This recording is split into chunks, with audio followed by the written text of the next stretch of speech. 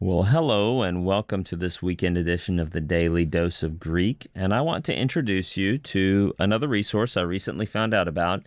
It's a website entitled MasterGreek.com.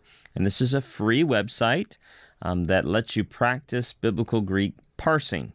This is a website put together by a friend of mine, Dr. Paul Hoskins, who's an associate professor of New Testament at Southwestern Baptist Theological Seminary. His wife, I believe, is a computer programmer, so this is a family team effort. And I looked at the site on my phone and also online. It seems to work very intuitively, very easy, and it's free.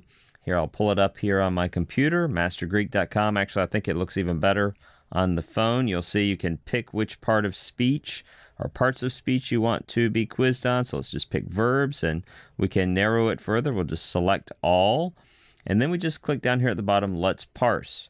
And notice at the top it throws at the word didontai, throws that word didontai to me, and then I just click the appropriate little buttons there, and then at the bottom I can check my answer. I can just say, just tell me if I'm giving up, and it will tell you the answer, or if there's two possible answers, it will tell you. So I'm delighted to help point people to this helpful website. And if other people know of resources they'd like to recommend or resources that they oversee, please email us at brad@dailydoseofgreek.com, brad@dailydoseofgreek.com, and we will take a look at those. Thank you.